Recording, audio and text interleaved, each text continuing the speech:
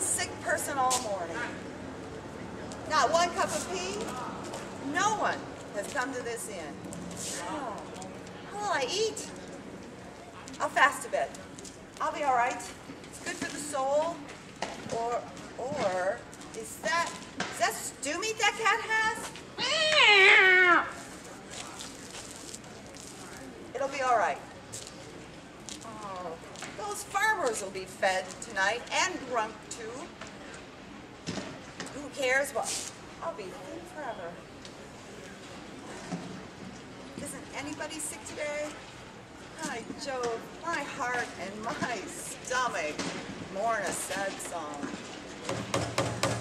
Wait, who's that knocking so clumsily there? Come in, stop, I'm coming, come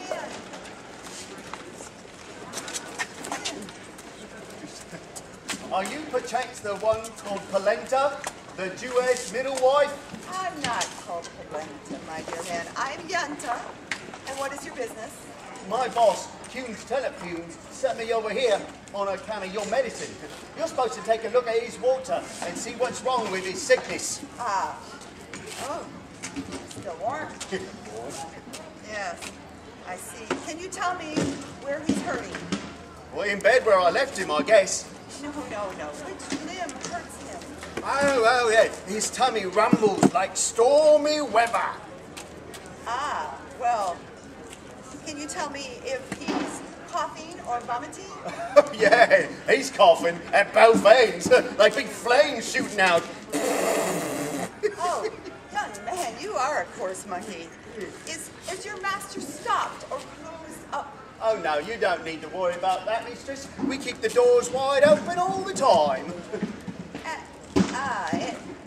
Can you tell me, does he have wind, or how does he feel in his abdomen? Oh, I got you. Wind. Right.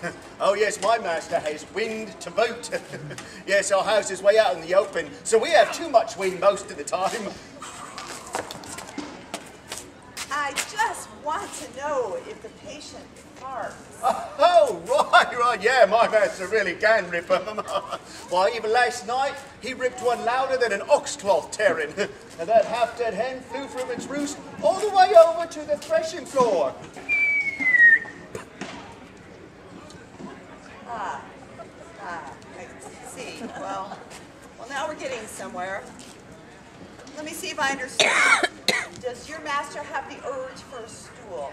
Oh, mistress, he's a farmer. What does he know about school? He's never even been near any school. Why, he can only count hedges and does his writing with a pitchfork. Can't you understand a thing? I want to know if your master has had the desire to have a stool. Oh, well, of course, yeah, he's got a stool and a bench and a couple of chairs. And you know what?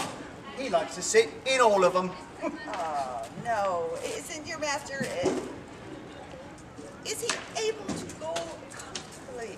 Oh, yeah, he's comfy most of the time. Sometimes he's weak and wobbly kneed. He just lies there in pants and pants. He won't be outrunning no more rabbits, I can tell you that. Oh, for heaven's sakes, tell me clear and short. Can your master take a crap? Understand that, Latin? That's what you've been after. Well, I don't know. But early this morning there was a cracking and a shouting, and my boss laid one beaut of an egg back there behind the fence. Big as my felt hat, too. Smelled of cabbage and was larded full with 100 folds. Well, that old sow rubbed and rolled in it till you couldn't even find a snoutful. Why? Did you need that too? No, thank you.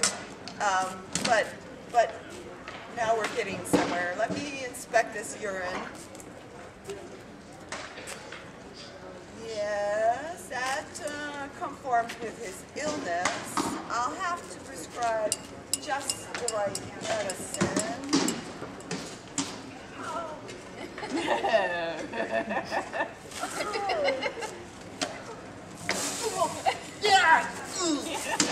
The urine confirms it. Wonder of wonders, by my faith, your master is pregnant with a filly, a foal, a colt. That's what's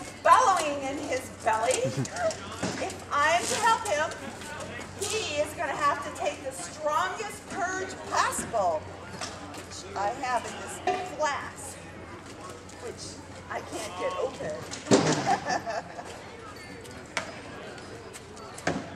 Now, that filly has to come out of there right away. If it doesn't, it will grow and never come out alive. Hurry, it's got to come out right away. Right. Oh, here's your your 2 guilders. 4. Hurry. All right, straight out. Now I have enough for some wine, some soup, a hot roll. That'll have to do me today. Unless there are more sick coming along, I'll be in the bakery.